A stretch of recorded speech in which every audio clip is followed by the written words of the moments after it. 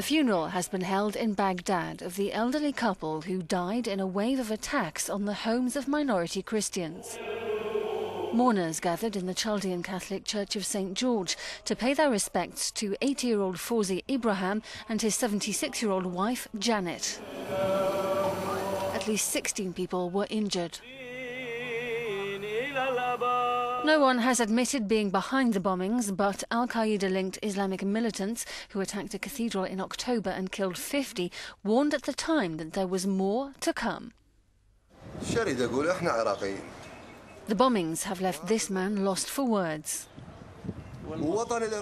We have to live together, he says. If the Sunni and the Shiites leave and then are followed by the Christians, who will be left in this country?